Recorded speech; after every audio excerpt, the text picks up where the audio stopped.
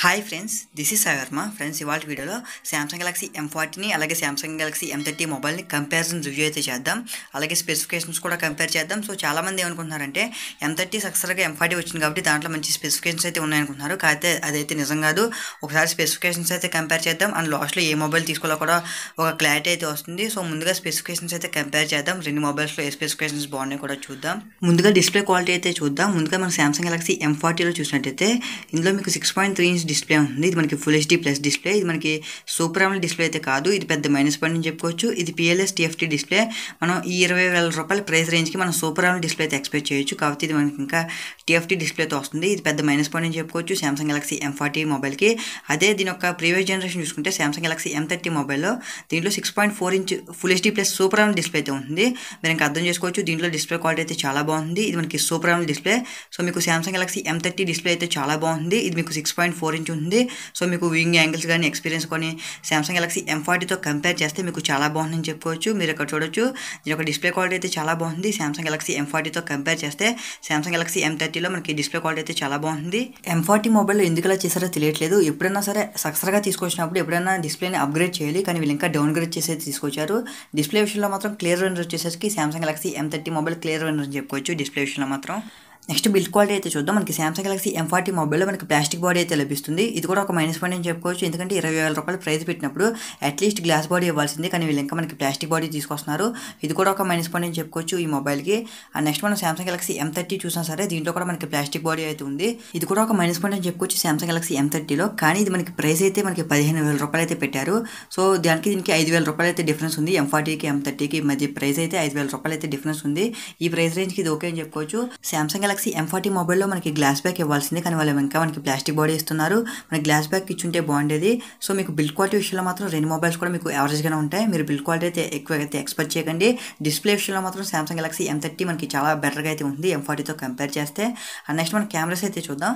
ముందుగా మనం Samsung Galaxy M40లో చూసినట్టయితే మనకి back side triple camera setup అయితే ప్రొవైడ్ చేస్తున్నారు. మన మెయిన్ కెమెరా వచ్చేసి 32 MP కెమెరా ఉంది. అండ్ సెకండరీ కెమెరా వచ్చేసి 8 MP అండ్ థర్డ్ కెమెరా వచ్చేసి 5 MP. మనకు ఒక కెమెరా వచ్చేసి లైవ్ ఫోకస్, అంటే మీరు పోర్ట్రేట్ షాట్స్ అయితే తీసుకోవచ్చు, బ్లర్ చేసి తీసుకోవచ్చు. అండ్ దీంట్లో మీకు స్లో మోషన్ వీడియో కూడా రికార్డ్ చేసుకోవచ్చు.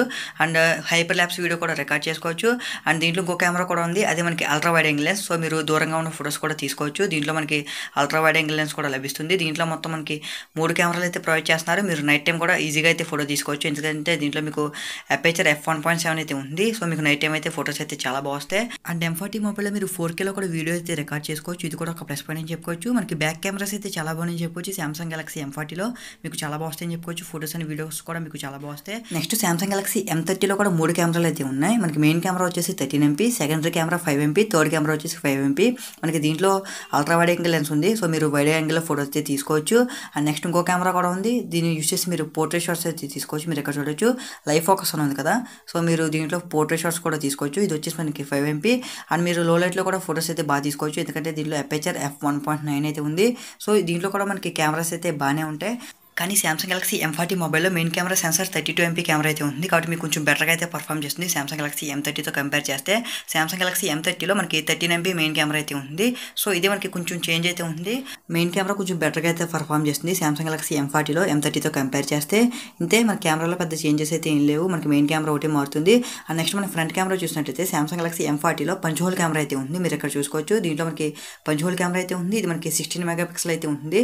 దీని అపేచర్ f2.0. ఈ మొబైల్లో మనకి పంచ్ హోల్ కెమెరా అయితే లభిస్తుంది. ఇది ఒక చేంజ్ అయితే నోటీస్ చేయొచ్చు సామ్సంగ్ గెలాక్సీ M30తో కంపేర్ చేస్తే. ఇది మనకి 16 MP punch hole camera. And next మన సామ్సంగ్ గెలాక్సీ M30 చూసినా సరే మనకి సేమ్ 16 MP కెమెరా అయితే ఉంది. మనకి ఫ్రంట్ కెమెరా పెద్ద చేంజ్ అయితే ఉండదు. మనకి రెండిట్లో కూడా సేమ్ సెన్సార్ అయితే యూస్ చేశారు. రెండు కెమెరాల డిఫరెన్స్ ఏంటంటే మనకి Samsung Galaxy M40లో punch hole camera అయితే ఉంది. అదే సామ్సంగ్ గెలాక్సీ M30లో చూసినట్టయితే మీరు ఇక్కడ చూస్తున్నారు కదా, నాచ్లో అయితే కెమెరా అయితే ఉంది. ఇందులో మీకు నాచ్లో అయితే కెమెరా అయితే ఉంది. రెండిట్లో అయితే డిఫరెన్స్. నెక్స్ట్ చూసినట్టయితే ప్రాసెసర్ మనకి సామ్సంగ్ గెలాక్సీ M40లో స్నాప్డ్రాగన్ 675 ప్రాసెసర్ అయితే ఉంది. ఇది మనకి చాలా మంచి ప్రాసెసర్. మీకు గేమింగ్ కూడా మీకు చాలా బాగుంది. మీకు చాలా ఈజీగా అయితే గేమ్స్ అయితే ప్లే చేయగలదు. అండ్ మీకు డే టు డే యూసేజ్లో కూడా మీకు ఎటువంటి ప్రాబ్లం అయితే ఉండదు. మీకు ప్రాసెసర్ బిగ్గెస్ట్ ప్లస్ పాయింట్ అని చెప్పుకోవచ్చు సామ్సంగ్ గెలాక్సీ M40లో. మీరు డైలీ గేమ్స్ ఆడుతున్నా కానీ ఎలా యూస్ చేసినా సరే మీకు ఎటువంటి ప్రాబ్లం అయితే లేదు. మనకి మంచి ప్రాసెసర్ అయితే యూస్ చేశారు Snapdragon 675. And next Samsung Galaxy M30లో చూసినట్టయితే ఇందులో మనకి Exynos 7904 ప్రాసెసర్ అయితే లభిస్తుంది. ఈ ప్రాసెసర్ అయితే గేమింగ్ అయితే అంత పనికిరాదు. కాబట్టి మీరు డైలీ యూస్ చేస్తున్నప్పుడు మీకు ఎటువంటి ప్రాబ్లం అయితే లేదు. ఒకవేళ మీరు కంపల్సరీ గేమింగ్ మీ హైయెస్ట్ ప్రయారిటీ బడ్జెట్ అయితే మాత్రం మీరు సామ్సంగ్ గెలాక్సీ M40 తీసుకోండి. అందులో మనకి స్నాప్డ్రాగన్ 675 ప్రాసెసర్ అయితే ఉంది. అది ఇంకా మనకి బెటర్గా అయితే పర్ఫామ్ చేస్తుంది గేమింగ్లో. సో మీకు గేమింగ్ ఎక్కువైతే మాత్రం సామ్సంగ్ గెలాక్సీ M40 తీసుకోండి. అలా కాదు నేను డైలీ మామూలుగా యూజ్ చేస్తాను, పెద్ద గేమ్స్ ఆడను అనుకుంటే మాత్రం సామ్సంగ్ గెలాక్సీ M30 మీకు మంచి ఆప్షన్ అయితే అవుతుంది. ఇది మనకి ప్రాసెసర్ విషయానికి వస్తే ప్రాసెసర్ అయితే యావరేజ్గా ఉంటుంది.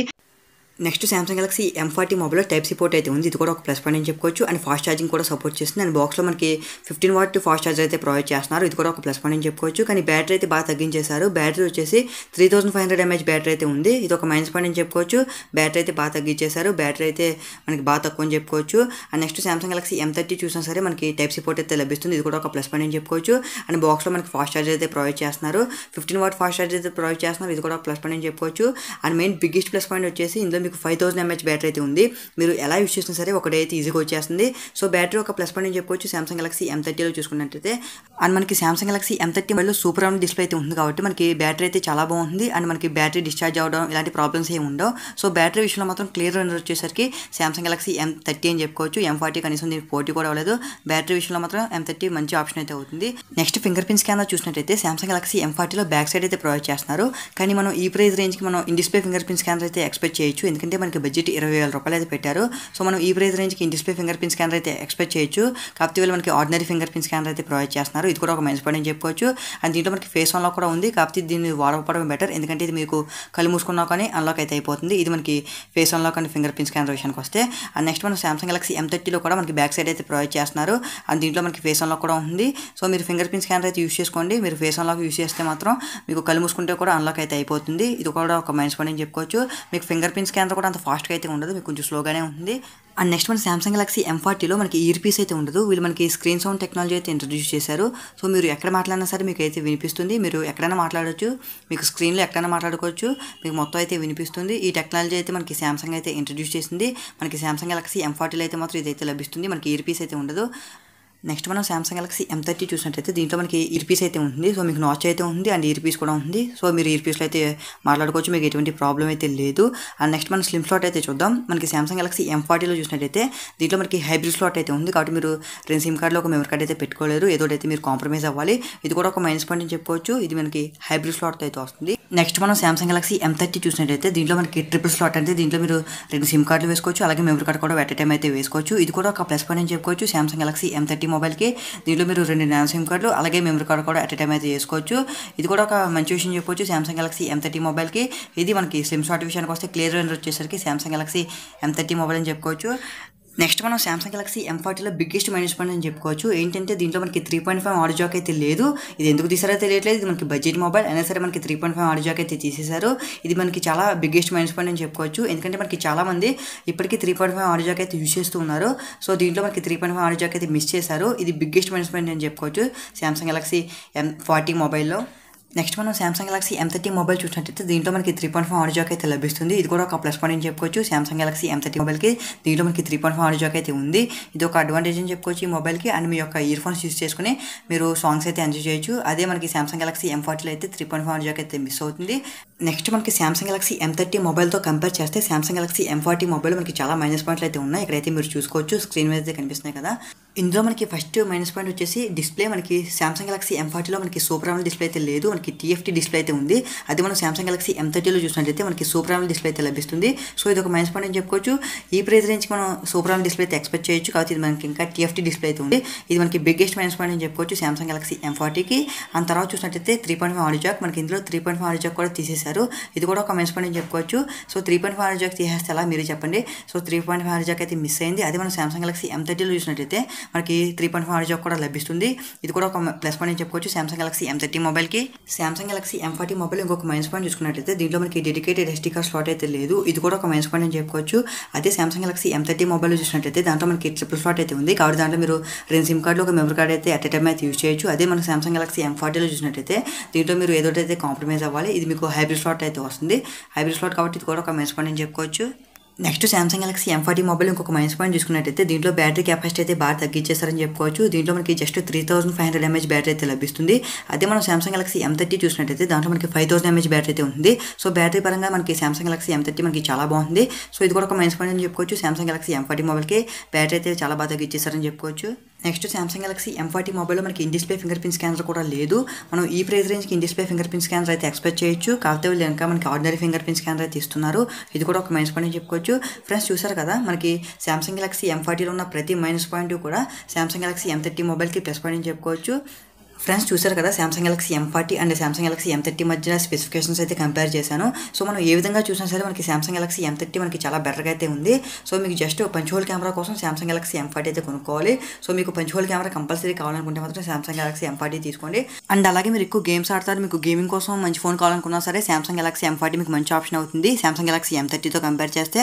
అలా కాదు నేను ఎక్కువ గేమ్స్ ఆడను, నాకు మంచి డిస్ప్లే కావాలి, మంచి బ్యాటరీ కావాలి, నాకు ఫాస్ట్ ఛార్జింగ్ సపోర్ట్ చేయాలనుకుంటే మాత్రం సామ్సంగ్ గెలాక్సీ M30 మీకు మంచి ఆప్షన్ అయితే అవుతుంది. వీటి యొక్క లింక్స్ నేను కింద ప్రొవైడ్ చేస్తాను. ఒకవేళ మీరు కొనుక్కోవాలనుకుంటే అక్కడి నుంచి అయితే కొనుక్కోవచ్చు. ఓకే ఫ్రెండ్స్, ఈ వీడియో ద్వారా మీరు సామ్సంగ్ గెలాక్సీ M40కి అలాగే సామ్సంగ్ గెలాక్సీ M30 మధ్య కంపారిజన్ రివ్యూ తెలుసుకుందాం అనుకుంటున్నాను. ఒకవేళ ఈ వీడియో మీకు నచ్చినట్లయితే లైక్ చేయండి, షేర్ చేయండి, కామెంట్ చేయండి. కంపల్సరీ మన ఛానల్ని సబ్స్క్రైబ్ చేసుకోండి. అలాగే నోటిఫికేషన్ కోసం పక్కన ఉన్న బెల్ ఐకాన్ యాక్టివేట్ చేసుకోండి. Okay friends, thanks for watching this video. This is సైవర్మ signing off. I will see in my next video. By by now.